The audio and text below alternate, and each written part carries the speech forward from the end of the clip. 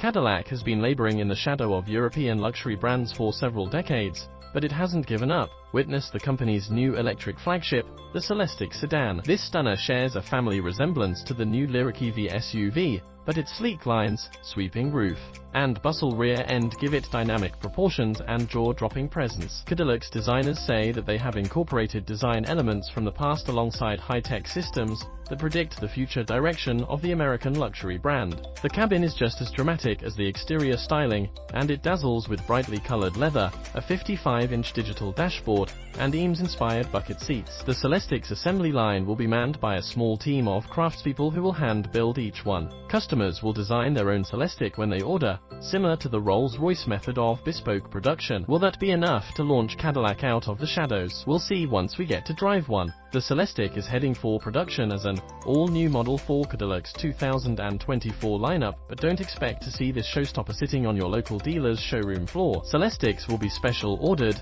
tailored to each customer's specifications, and likely will be delivered as discreetly as they are purchased. The Celestiq will be a unique model in the Cadillac lineup for several reasons, not least of which is the fact that each one will be built to order. By hand, Celestiq, pronounced Celestiq, production will necessarily be limited as a result. Cadillac says there's essentially no limit to customization opportunities, so we expect some buyers to create Celestiqs that turn heads today, and years from now when the cars turn up at future Pebble Beach concours d'elegance. Although Cadillac has yet to release pricing information for its new flagship sedan, the company has said that it will start north of $300,000. Customization choices will no doubt push prices even higher.